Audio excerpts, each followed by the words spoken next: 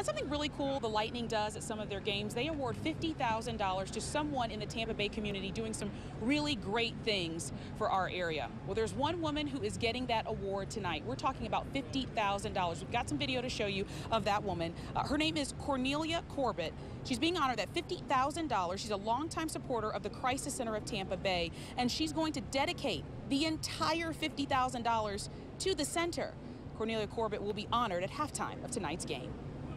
I used to work in New York City as a caseworker, as a peace officer we were called, and investigative work for abused and neglected children.